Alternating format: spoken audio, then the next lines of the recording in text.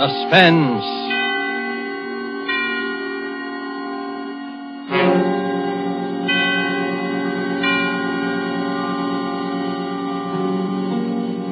This is the Man in Black, here to introduce Columbia's program, Suspense. In Hollywood this evening, our star is the young American actor who, within a single year, has become one of the most provocative of Hollywood's leading men, Mr. Gene Kelly. Mr. Kelly appears tonight as a gentleman named Art Kramer, a gentleman of most uncertain scruples, engaged with other gentlemen of similar disrespectability in distinctly unlawful practices. Our suspense play by Robert L. Richards is called Thieves Fall Out. And in it, in support of our star, you will hear Hans Conried as a racetrack devotee by name Kennelly, and William Johnstone as Sam Gross. And so with Thieves Fall Out and with the performance of Gene Kelly as Art Kramer, we again hope to keep you in suspense.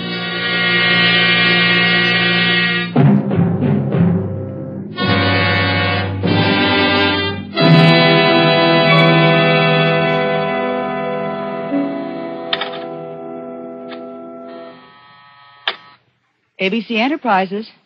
No, he's not in. No, I don't know where you can locate him. Hey, Rita. Yes, I'll tell him you called. ABC Enterprises, ABC Enterprises. Why does he give all these guys his phone number if he wants to keep this business so quiet? You know. Wants to do favors for people he meets in bars, brags, how he can get things for him. You know. Sure, I know. And the next day I have to get him the brush off. He's going to brag to the wrong guy someday. Hi, Yachty.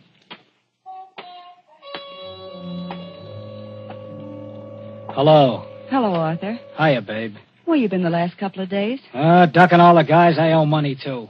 What time is Sam getting the boys together? In about a half an hour, down at the warehouse. You better start down there pretty soon. What's the difference? I won't get enough out of it to buy a round trip to Coney Island. Any calls? Yeah, Kennelly called a little while ago. That punk.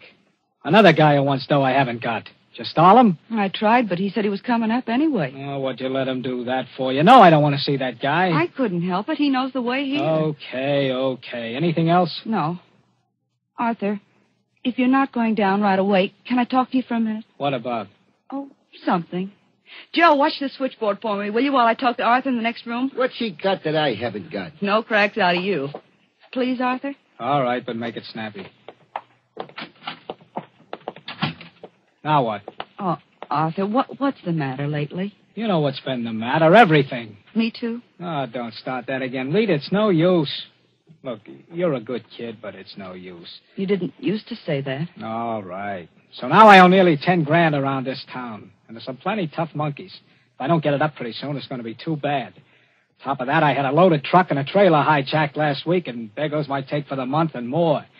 And you want to know what's the matter. Oh, Arthur, honey, why don't you quit? Why don't you get out while you still can? Why don't I quit? What are you talking about? Oh, you used to have a decent business, Arthur. Sure, and I didn't eat. Well, what about now? It's making a wreck of you. It's dangerous. You know what's going to happen. This whole black market thing's going to crack pretty soon, and when it does, don't be silly. Yeah? Kennelly's outside to see Yachty. That punk. All right, let him come in. What's one more? Okay. Better let me talk to him alone, baby. All right. Think about what I said, will you? Sure.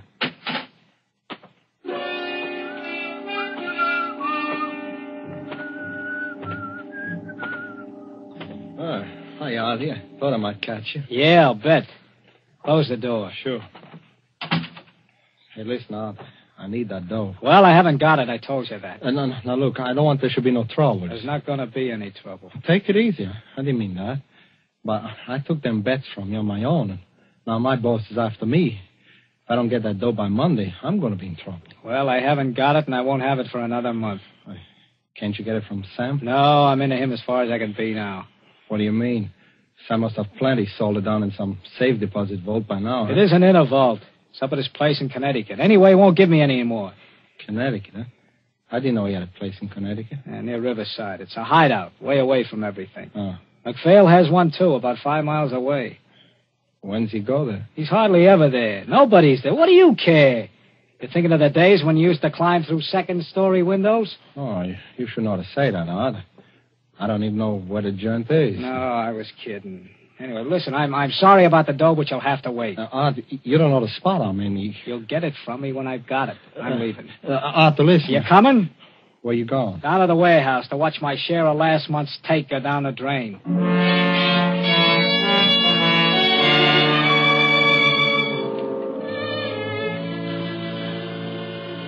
Where is it? Artie. Okay. You late? Yeah, I stopped in at the office. Hi, McPhail. Hi, Mo. You weren't waiting just for me to hand out the chips, were you? You're right.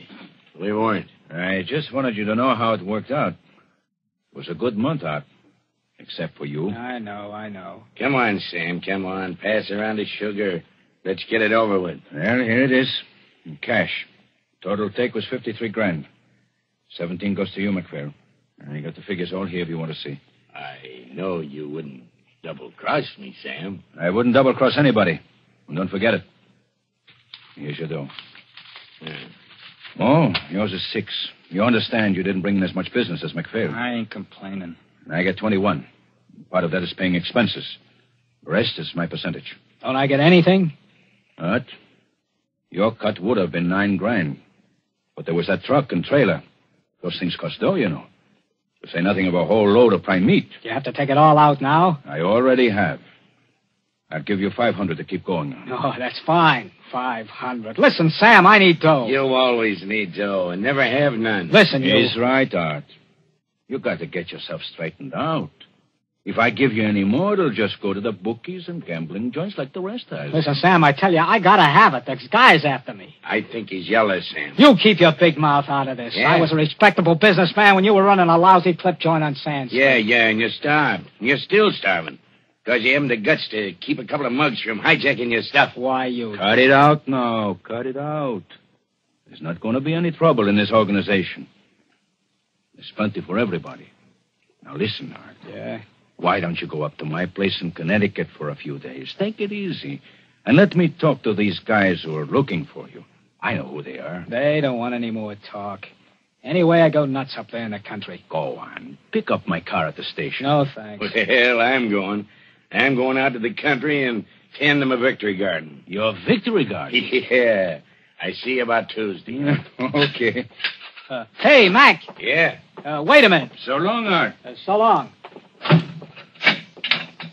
Say, Mac, I'm sorry I made any cracks. Yeah, forget it. Mac, you going up to the country? Yeah, bet your life. Going down and get on the 520 right now. Say, I think I'll take Mac up. Mac, I kind of need a rest. I think... Yeah, you'll need something. Do you mind if I ride up on the train with you? Why not? Why not? It's a public train. Mac, I was sorry about Say, that. Artie. Yeah? Don't mind me. I talk a lot. And I don't mean it. Forget it, Mac. I know. Say, you want to see my victory garden? Are you kidding? No, I got a garden. It's a beaut, too.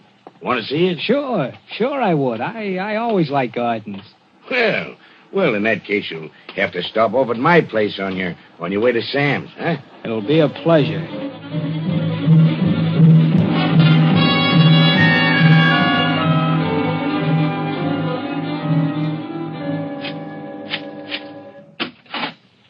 Come on in, Artie. I want to put this dough in the safe, and then I'll show you around. Sure. When the war is over and I'm legitimate, I'm going to build onto it. Have a lot of lawn, gardener, real country gentleman. What's this, your office? I do a little business here once in a while. Keep my dough in the safe there until I bank it. Know anything about safes? No. That's good. That's good. Not that I don't trust you, Artie. Yeah. There she is. Put him up, Mac. What? You heard me. I'm not a move either. A stick-up, huh? Why, you yellow little rat. You don't think you can pull this on me and live, do you? It's not a stick-up, Mac. I just want you to do me a little favor, and I want to be sure you do it. Yeah? Yeah, get on that phone. This had better be a gag. It won't be unless you do exactly what I tell you. What? Call Rita in town. Ask her what Sam has lined up for Tuesday. Say you called me over at Sam's house just now and talked to me, but I didn't know. Go on, get going. Atwater 3, 5562. Listen, Art. I'm no guy to kid around with. And I don't like this. Talk. Rita, this is Mac. What's Sam got lined up for Tuesday? I just talked to Artie over at Sam's place. Yeah. Yeah, up here in the country. He said he didn't know and to call you. Oh, I say. Cut it short. No. Never mind. Okay. All right. Now what's the gag? You never were very smart, were you, Mac? That's my alibi. You just told Rita you talked to me at Sam's place. You get it? Why, you...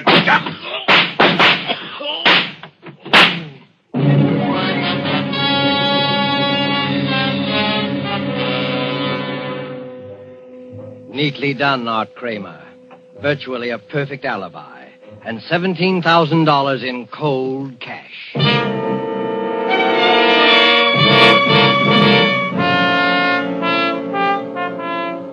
But there was someone else who thought he had a perfect setup, too. Kennelly, the little bookie, whose former occupations were even less savory. It wasn't hard for Kennelly to find where Sam's place was in Connecticut, in New York's underground of petty crime, and find out anything. And it wasn't hard to jimmy a window. Done that often enough. And then to find the money. There was a wad of money here at Sam's place somewhere. Art Kramer had said so. Probably in a safe. That wouldn't be any trouble either. Not in the living room, of course. Yes, maybe this room. An office, a desk and phone. And a safe there in the wall. And just as he'd thought, old-fashioned, easy to crack.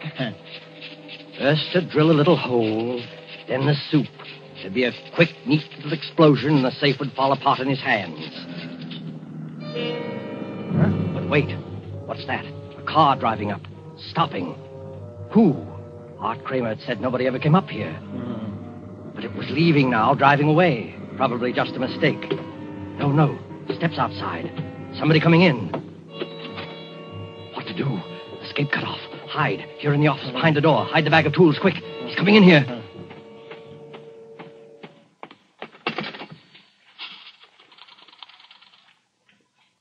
Well, operator. I want New York City. Atwater 3, 5562. Yeah, that's right. Hello, Rita? Sam. Listen, Rita, get a hold of everybody. Artie, Mac, Mo, everybody you can. I've got a tip-off there's going to be a raid. Yeah, cops. Tell the boys to duck. Lay low until they hear from me. Find out where they're going to be and call me right back as soon as you contact everybody. Got it? Yeah? Oh, okay. I'll get hold of Mac myself as long as he's up here.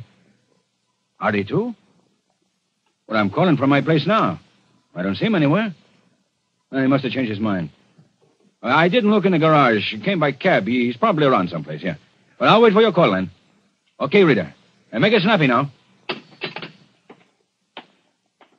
Hey, Kennelly, what are you doing? Listen, Sam, I just... The safe. Why are you doing?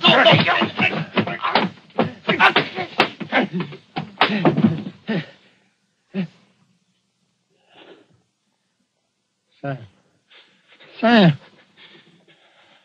Hit him too hard. He's dead.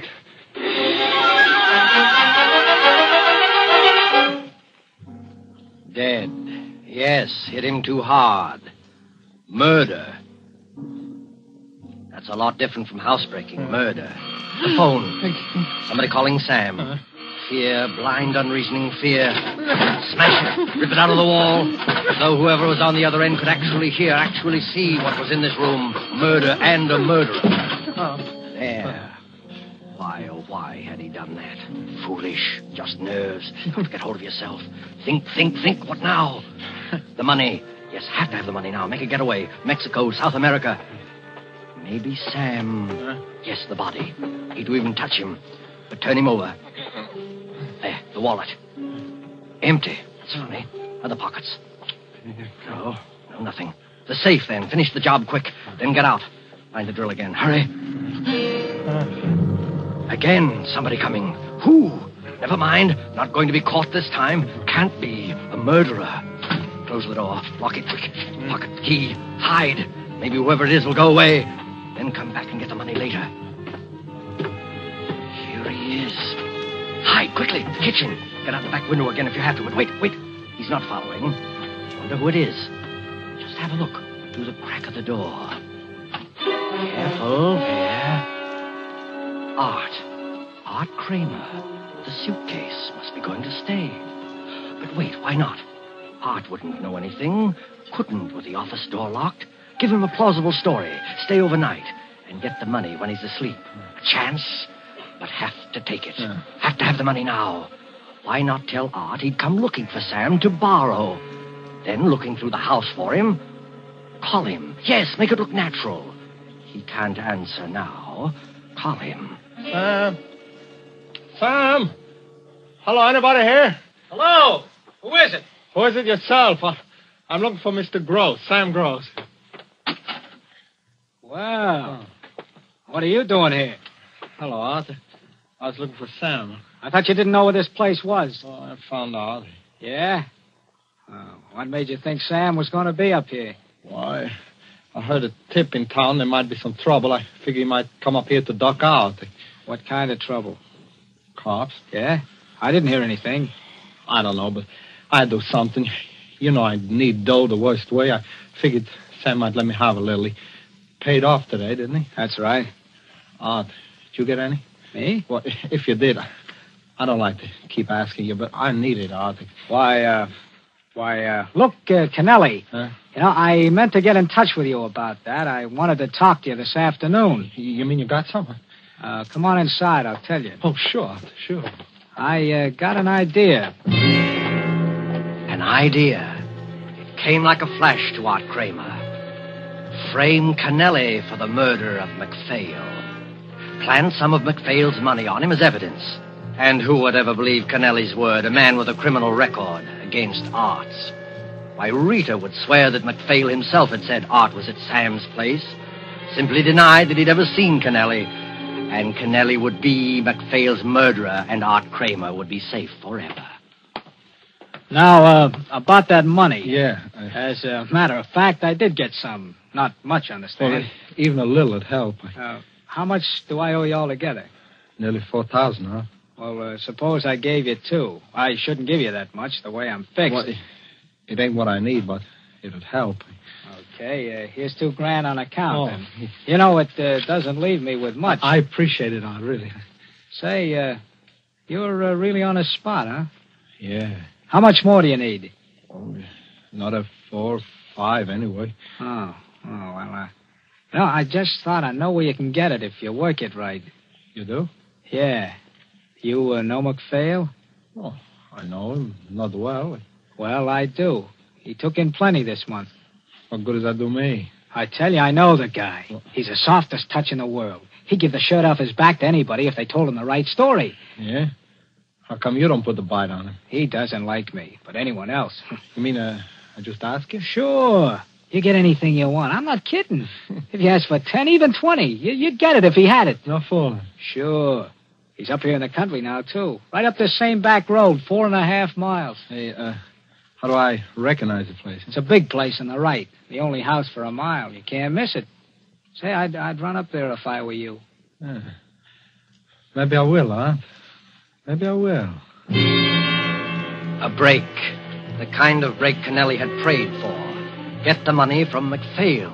Yes, quicker and safer than trying to get back in that room with a dead body on the floor. Get it from MacPhail and have a good head start. Art won't find Sam's body in there for at least a day or two. The door's locked, and Kennelly has the key.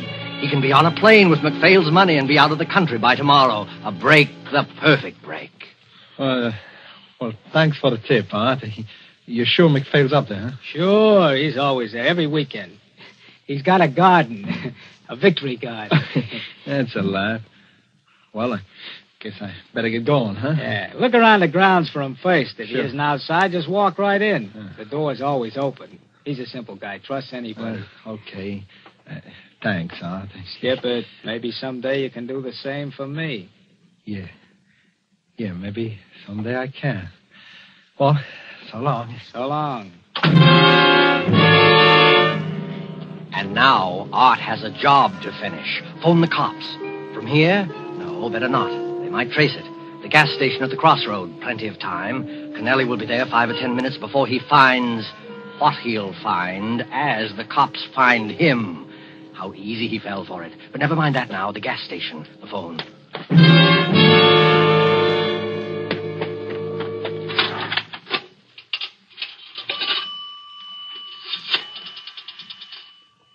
Hello. I want the police. Hurry, please. Hello, Riverside Police? Listen, I was just driving down 9 Mile Road. I was going by the old McPhail place. You know the place I mean? Yeah, that's the one. I was going slow and I heard something. It sounded like someone was being killed. Yes, a murder. There were shots and somebody screaming and more shots. A man's voice. Oh, it was terrible. You better get up there right away. Oh, never mind who I am. I don't want to get in any trouble. No, but get up there. Yes, murder. Get your call all right, sir? Yeah, thanks.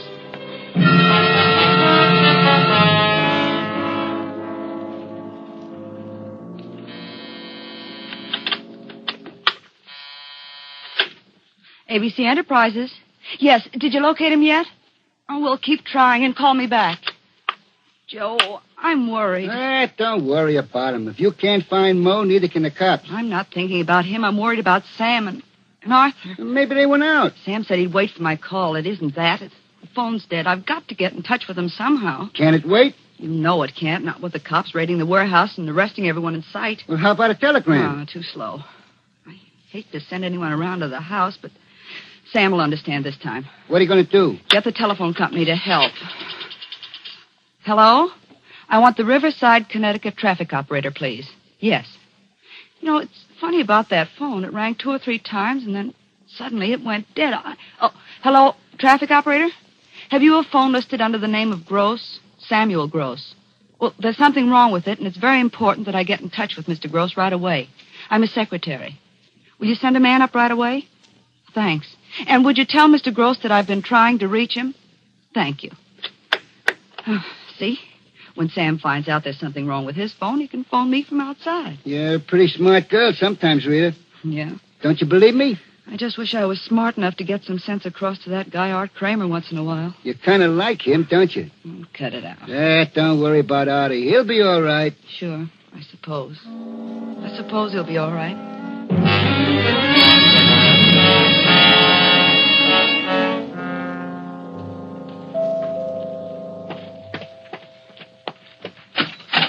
Mr. Gross, I'm from the telephone company. Mr. Gross isn't here. Oh. Well, we just got word from New York that his secretary's been trying to reach him, but his phone is out of order. I was sent up to look at it. Sure, go right ahead. I'm a friend of Mr. Gross. I know he'd want you to fix it. Okay. Where is it? First door to your right. Well, looks like we've got more visitors. Yeah, cops. Well, I better get after this phone here. I'm sorry to trouble you. I wonder if we could use your phone. It's out of order, I'm afraid. There's a man here fixing it now.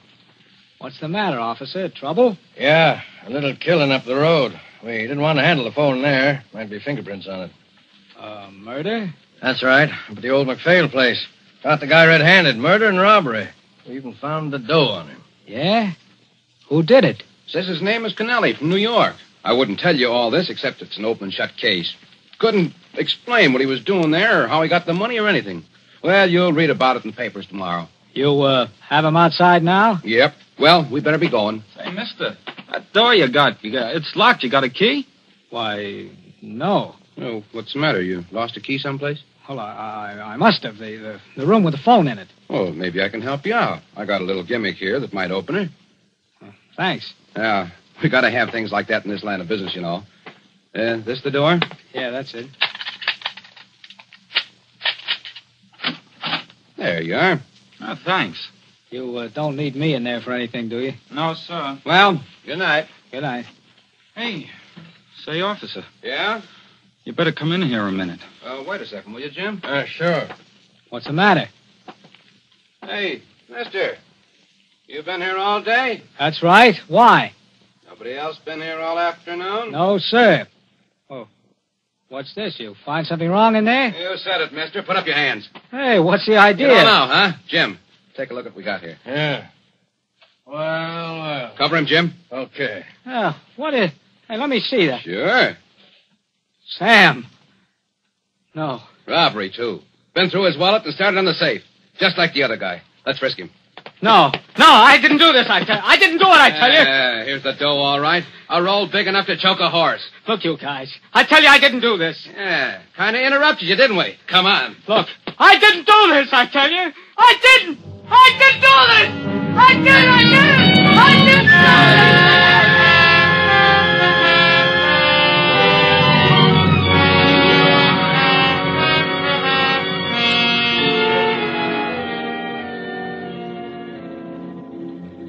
And the story ends with a newspaper clipping. I'll read it to you. Bridgeport, Connecticut. Arthur Kramer and George Kennelly were executed here today within 10 minutes of each other to bring to a fitting conclusion one of the strangest series of coincidences in the criminal records of this state. Both men committed the same crime, murder and robbery, within a few miles of each other on the same day and at almost the same time.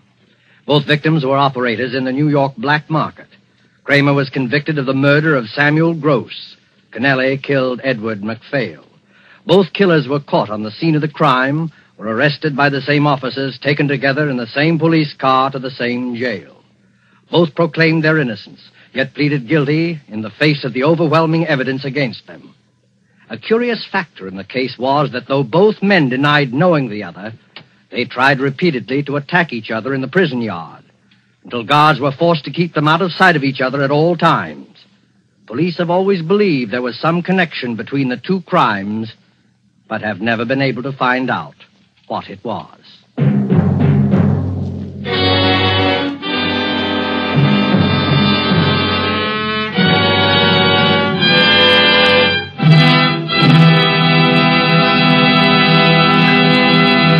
And so closes Thieves Fall Out, starring Gene Kelly. Tonight's tale of Suspense. Appearing with Gene Kelly, who is to be seen currently in Metro-Goldwyn-Mayer's Technicolor musical Thousands Cheer, were Hans Conried as Kennelly and William Johnstone as Sam Gross. This is the Man in Black, who conveys to you Columbia's invitation to spend this half hour in suspense with us again next week, same time, when our star will be Mr. Vincent Price. Mr. Price will be heard in a suspense play by E. Jack Newman, dealing with the Gestapo and called The Strange Death of Charles Umberstein. The producer and director of Suspense is William Spear, who with Lud Gluskin and Lucian Marlowick, conductor and composer, and Robert L. Richards, the author, collaborated on tonight's Suspense. Don't miss Suspense when this series moves to a new day and time. The day, Thursdays, beginning December the 2nd. The time, 8 p.m. Eastern Wartime and 7 p.m. Central Wartime. In the Mountain and Pacific time zones, listeners will hear Suspense on Mondays, beginning December the 6th at 9 p.m. Pacific Wartime. This is CBS, the Columbia Broadcasting System.